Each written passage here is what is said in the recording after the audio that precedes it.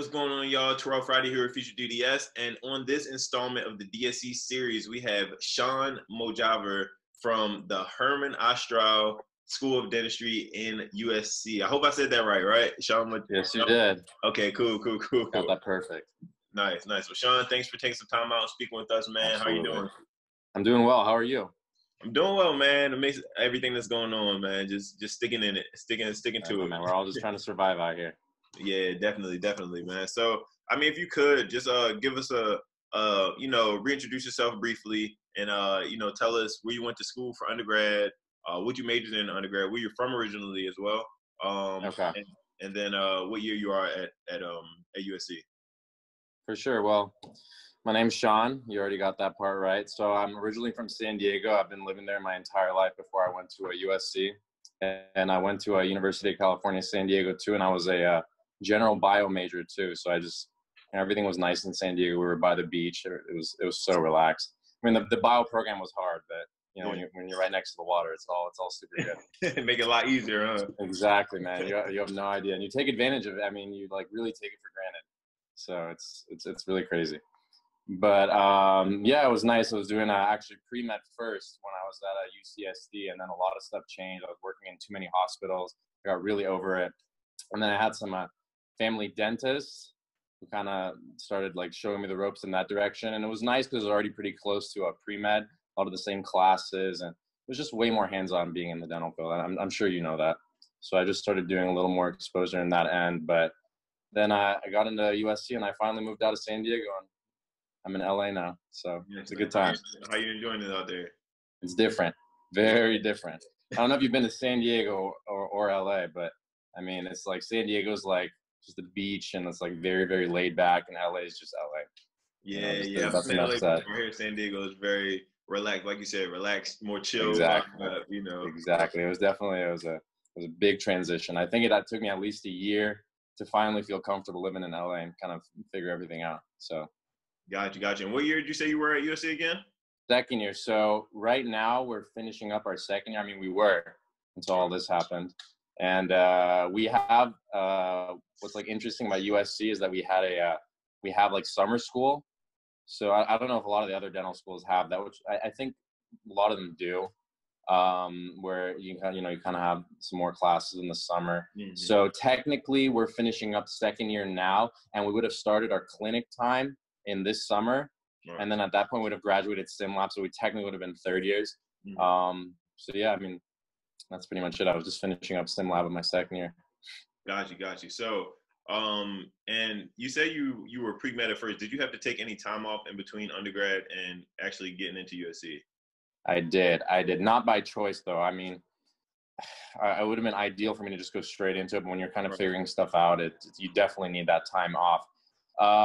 How it worked was I was originally taking the MCAT my fourth year at UCSD. So I spent some time doing that, and I was already kind of finished up with all the prerequisite courses for that. And then once I switched over, it was by the application cycle. You know how it's rolling admission for all that stuff. So I had to start studying for the DAT that summer. So that already kind of put me at the point where I couldn't apply that cycle. So I ended up taking like a year off kind of involuntarily. So that's I had that 1 year off before starting at a USC, and I have no regrets whatsoever. You really do need that time off. I mean, there's a reason they tell you that. It's because it makes all the difference. Mm-hmm. Nice little recharge, man. Oh yeah, absolutely. Kind of to figure it out, especially if you're switching over from another field or another major. It's like you can spend that year going and seeing, if you really do like this, and kind of learning a little bit before school starts. Right, being able to shadow and everything. So exactly. So you spoke about the MCAT, having to switch over to the DAT. What was the number one tip that you have on how to do well in the DAT, and also if you remember any resources that you use? No, don't worry. I remember that clear as day, man. It was a crazy time. So I'm gonna be honest with you. I mean, I don't wish this upon anyone, but when you're coming from the MCAT to the DAT, it's like there's a lot of similarities, but I mean, I personally thought the MCAT was a lot more difficult. I mean, I don't know. It depends on who you ask, who's going to say that. So studying for that put me really like far ahead in terms of the sciences and even the reading comprehension, because I was taking sort of Kaplan classes for that, and the strategies that they taught me through that made it a lot easier for me to study for the DAT. Gotcha. So when I was studying for the MCAT, I had that sort of, the Kaplan, the kind of the guided learning. And then when I switched over to the DAT, I spent maybe like 2 or 3 months of that summer. It was just self-studying at that point because I feel like I had the foundation from that. And what I was using for that was the RE's Bootcamp, the DAT Destroyer. DAT Destroyer, I got to be honest with you, I thought it was really hard. I didn't take it seriously. I probably finished maybe 20% of that. I mean, it was good. It was good to kind of get your exposure, but that was a lot for me. Yeah. I mean, for people that, have the time and the patience for that, I highly recommend it because it makes the DAT seem easier. But RE's Bootcamp for me was huge.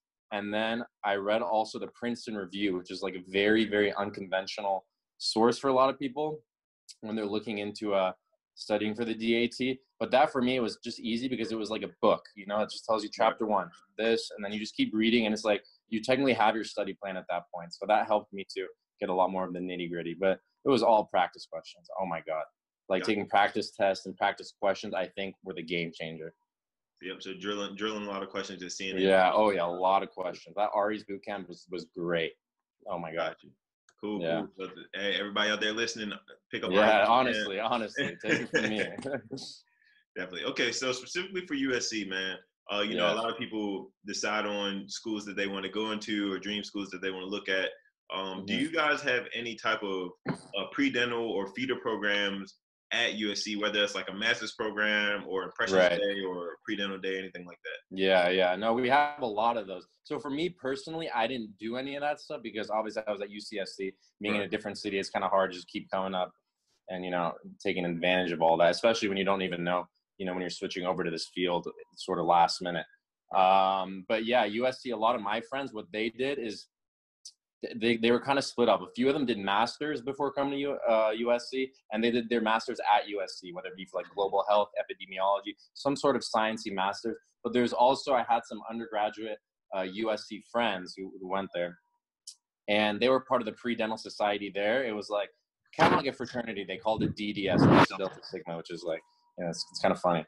But it's extremely funny. I didn't believe it when I saw it. But they had that, and that was nice because they actually get to come to the dental school and they have, sort of like little field days and all that. I don't know too much about it because obviously I wasn't a part of it. At UCSD, what we had was we had our own pre-dental society, but it was harder because UCSD didn't have its own, dental school. It doesn't have its own dental school. So it's like, a lot of your exposure and all that stuff had to be in private settings or, in random locations. So I didn't even, for me personally, I didn't even, wasn't really part of a pre-dental society. I kind of did a lot of the other stuff on my own with like through family and all that kind of stuff. But USC does have a lot of those resources. I'm an ambassador for USC. It's like I'm one of the people that kind of gives the tours and helps out with the interviews and even does some of those dental day stuff. So in my experience, when me being exposed to the pre-dental students and the people that come for something called Fight on Fridays, which is like kind of it's kind of like a mini tour of the school. Through my experience with that, we do come and we show them, the setting, what people are doing. We even have like little, fun little activities like, oh, here's a typodont, this is what we would do. So sort of exposure, stuff like that. And I think it's really, really cool to just see how the school, functions and obviously, to make an appearance and make face. Right, for sure. So you guys seem to be very involved in that, and it is good, obviously, for anybody who goes to USC for undergrad, to stay tapped in and tap into some of those programs. Of course, there's so many of those opportunities, definitely. For sure. So, when you were, you actually getting all your application and everything together, and deciding what schools you wanted to go to, do you remember how many schools you ended up applying to? Oof. I ended up applying to a lot of schools just because, it was kind of like, sort of the whole last minute situation. I was really scared. So I ended up just applying everywhere just to kind of like feel it out. I think I applied to everywhere I could, see myself living. Obviously too, I don't know if I could have ended up in the Midwest, to be completely honest, or in places like Minnesota. I remember I applied to Minnesota too, like no disrespect there, but it was app for me I started getting back interviews, and that was around, Christmas time in January, and I was just looking at the weather app, and it was like -3, I was like, I can't do this. I was like, I'm not even Boston. I actually, all my family members went to Tufts. Yeah. So it was really cool. I was like, oh, I'm for sure gonna go to Tufts. I love it. And then the snowstorm hit, a couple years back during that application cycle. Yeah. I was like, I can't do that either. Good for you, man. For you being able to handle that. Yeah, man. I love my SoCal. Moved up here from Florida, so I definitely feel you, man. Like the Florida Yeah, weather man. is definitely. Especially you had way more sun down there. Oh man. And the humidity, jeez. Rough, bro, rough. But so next coming up, just more to that. How was your actual interview experience at USC, man? Once you put in the applications and everything, and you got the interview at USC. If you could take me through that day, kind of of course, that day. Of course. So it was actually the weirdest interview I've ever had. So kind of tying this into how USC works and all that. USC is one of those schools, I'm sure you know, it's very different from a lot of the other dental schools. They do the whole PBL thing. Mm-hmm. You know what I mean? And how that is PBL stands for problem-based learning for the people that don't know. And how that whole sort of thing functions is like group learning. It's not like lectures, not like, the traditional sense of education. It's like more, okay, here's a case, and you break up into groups of like, 8 and figure it out as we go along. And then the concepts you learn within that case end up sort of translating to the basic sciences and stuff you'd expect to learn, in dental school. So that's what they did for our interview. We showed up, and instead of having it be like a one-on-one interview where, you talk to this person, they ask you, random questions like, oh, like, what would you say makes yourself stand out?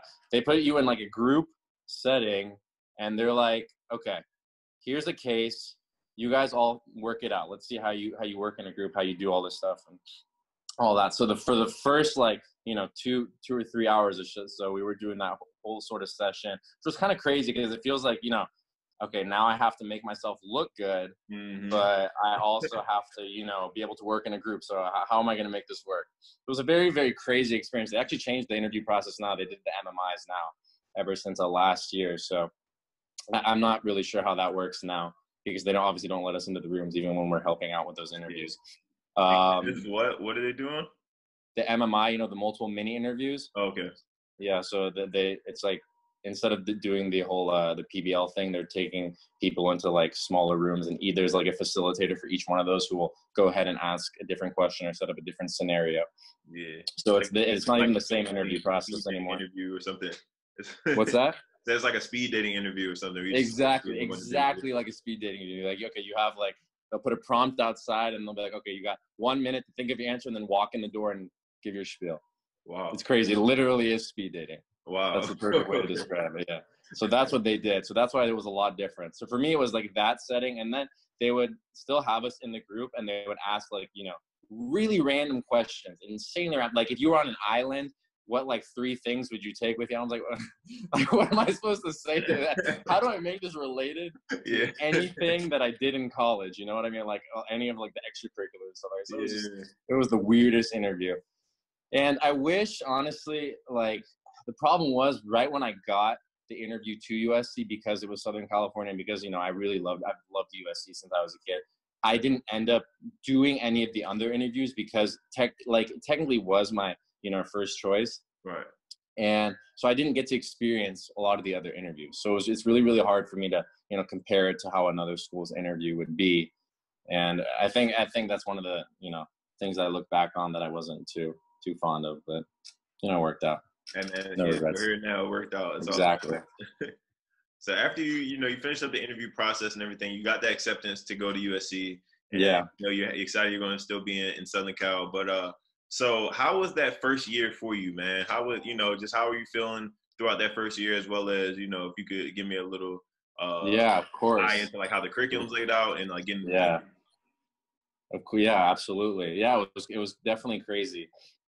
First year, like I knew that USC had kept like, priding themselves. They kept telling us that, oh, we really, really want, like, we're really clinic heavy and all that sort of, but I obviously didn't take them serious. I was like, okay, what does that mean to be clinic heavy? What does that mean to like, want for things to be practical and all that stuff. So I remember during orientation week we had orientation week, you're supposed to get familiar with the school, figure out how the program works, your classes, all that sort of stuff. I remember on like the same day that we had our white coat ceremony on orientation week, they made us drill things that morning. Oh. It was the craziest thing ever. Like, okay, go to sim lab right now, start drilling. This is your first homework assignment. I want you to drill into this, like start drilling these designs. I was like, what the heck? I haven't even like been white coated. I haven't even done anything. I haven't figured anything out. Now you're going to want me to start drilling. So that was my first, like, I guess, first impression of going into USC. And that was crazy. I didn't even know how to like hold this. I was like holding it like a pencil. I was like, what am I supposed to do? Like, which direction do I go? They gave us like this little, like, it's called a learner prep. Learner prep. Exactly. So they gave us that where we're supposed to just do shapes. And I was like, oh my God, I have to go get ready for this. Like, my parents are here for this white coat ceremony. So that's what it started out as. And then it started like essentially speeding up. So within that first, I guess, 3 to 4 weeks, it was absolute chaos. You know, it's like, looking back, it got way easier throughout the year. And they told us that the first, month, obviously you're figuring everything out. It's going to be clearly very difficult. And that's when they started having us do impressions on each other, make stone casts of our impressions, mount them on the articulator. And it's like all of that within the first month was insane. And then right after that, we started going into the wax ups. And as like, all these projects kept being introduced every couple of weeks, it did get easier because you start to figure out how things are working, how faculty grade you, and how the system sort of works. And obviously your hand skills get better at this point too. And like, once you learn the basics, like impressions, casts and drilling, it's like, there's only so much variation after that for a first year. But it's that first month or so was easily probably the most chaotic time of dental school. It was nowhere near as bad as that until we got into anatomy during our first summer. Yep, and then that was that's a whole different beast. Yeah. So how was the setup for you guys? Because you said you guys are PBL style. So right. You guys have like an anatomy lab, then you guys have like a meetup where all of y'all come together and exactly. So how PBL works for us is PBL essentially it's like discussion. In undergrad, a lot of colleges, they have discussions that come, especially if it's like, a public university. It's like when you have the 300, 400 person lecture halls, like we did at UCSD. It's like you have the smaller discussions once a week, which is like 1 hour, which you meet with the TA, and then they make sure you really, you're paying attention, you know what you're doing. Right. So it's like the discussion and only the discussion, right? We have lecture once a week for the most part. And it's like, maybe like, depending on the class, like, let's say it's like, indirect, where it's like crowns, bridges and all that stuff. We'll have like maybe like 2 or 3 hours on Tuesday that we go over the basics of that, the materials, all that stuff. And the rest of the week is just lab and PBL. So lab, you're going to have obviously your same lab time where they give you projects based on the course that you're in. And then PBL itself is twice a week. So right now I have it on Monday and Friday, and it's less for second years because there's less to learn as it goes on in terms of the academic stuff. Right. But so for me, it's now 2 hours on Monday that we're in that discussion group of around 10 people, and 2 hours on Friday. And they'll be like, okay, this patient presents with this. This is part 1. So on Monday we'll do part 1 of this case. The patient will have so-and-so sets of issues, so-and-so drugs they're taking and stuff. And then we'll have like to research, each person will have to research a different aspect of that. Mm-hmm. So let's say it's like this patient's on, amoxicillin or something as like a first year. So one person's going to have to, their project for the week is going to be to research amoxicillin, write a paper on it, and then present it to the group in a way that, they understand. Gotcha. Or someone else will do like the like the heart or something like that. So that's how that works. Okay. And for first years, it's 4 hours per day, but second years, it's 2 hours a day. So it gets less, but it's interesting. It's definitely, it took a little bit of getting used to, but I don't mind it because I like smaller settings, because it keeps me accountable. So I do end up learning as different as it is to, what you're used to in a classic, lecture environment. Yeah, I feel like I've been hearing a lot of schools moving towards that direction. Small group PBL. Definitely has its pros and cons. Yeah, for sure has its pros and cons. Gotcha. It's different. The thing about that is it's really, really hard to teach like the fundamentals of, let's say, pharmacology, because you have to keep presenting cases. You can only present so many cases that, have every drug that you should be learning in for the dental field. So it's like, it does end up leading to gaps here and there, but the style of learning, it's like, if you stay accountable, you can, it's great. So Nice. So I guess just to start wrapping up here, got two more questions for you, man. The first yes, one's sir. going to be, what is something, and I know this is going to be subjective because you only have your own experience, but what's something Yeah. unique about your school and your experience at USC? What? Sorry, you cut out. Could you say that one more time? I'm sorry. Yeah. What is something unique about your experience at your school at USC, man? What's something unique about your experience so far? Yeah. I think, besides the whole PBL system and like everything being so different, I honestly think that dental school itself at USC has been way more enjoyable than anything I've ever done before, whether it was high school, whether it was undergrad. And it's just because of the people I'm around and the way that USC is like sort of organized. Like being in LA and having the dental school on the main campus of USC. So how USC is set up is they have a medical school, a medical campus, which is like all the way on, the other side of like downtown LA. And then the dental school is the only, I guess, health or like health school that's part of the main campus. So you're all a part of everything that USC has to offer, whether it's, the football games, whether it's like the brand new village that they set up. They set up like a whole village, which has like its own Target, Trader Joe's. It's like they built their own city. And that's literally across, like probably 20 feet walking from the dental school. So it's like the way that it's organized is so like crazy. Like during our lunches, we'll go over and we'll have like, there's like literally a bar right there, and we'll just go eat there. It's like, the gym's right here. It's like the way it's set up just makes it so enjoyable for us. And it's just been such a great time. And it's nice. It's like the people that I've met coming into USC too it's some of the greatest people. It's like everyone, it's like very equally like-minded because I don't know. It's been a really, really good time. I don't even know how to say it, but no, I feel it, that's bro. pretty much Sounds what like a it big is. energy, bro. Being Yeah. on campus too, seeing the games. Yeah. Gotta be awesome. I know. And the USC football games, don't even get me started on that. So I can only imagine, bro. Yeah, man, it's a good time. Gotcha. So the last question, man, is if you could go back in time and tell yourself, the younger version of yourself, any words of advice while you were applying to dental school, what would those words be? Definitely, when I was applying to dental school, as I said before, it would to give the other schools that I did have interviews at more of a chance, because I feel like when you sort of go with just one, it's really, really easy to take that for granted throughout the rest of your, dental school experience. Like right now, obviously, I don't know if you feel the same way, but there will be times where I feel like, it's like, this school's doing this wrong, or I wish this program wasn't laid out this way. And if I would have seen how other schools are run, maybe I'm like, okay, is it just how dental school is, or is this just how USC is? Right. You know what I mean? So it's like, I really, really do wish that I went and took all of my options into consideration instead of just driving in, to just one. So that's a big thing. Cool, bro. Appreciate that, Jim, bro. Of course, bro.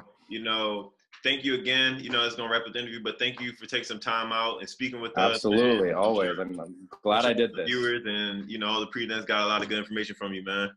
Good, man. I really, really hope so. I really hope I'm helping out some people. I appreciate it. Oh, for sure. So if anybody has any questions for you about USC or about yourself or your personal journey into dental school, man, what's the best way they can get in touch with you? Honestly, anyway, man, I have just look up my name on Facebook, Sean Mojaver, or find me on Instagram too and send me a private message there. I'm pretty active on social medias. People will come to find out. So then message through any way, shape, or form, I'll definitely be out there to reply. So gotcha. And what's your IG handle? It's my first and last name, Sean Mojaver, no spaces. Okay. So if they just search that, they'll find it too. Gotcha. We'll make sure we'll put that down in the description. But absolutely. Again, man, on behalf of FutureDDS, thanks again. And absolutely. For everybody else out there, man, if you haven't already, hit that subscribe button, the like button, and the notification bell so whenever we post up new content. Stay tuned for the rest of the series. We're going through all the dental schools, so it's going to be a lot of good information for you guys. But until next time, it's going to be it. See you guys later.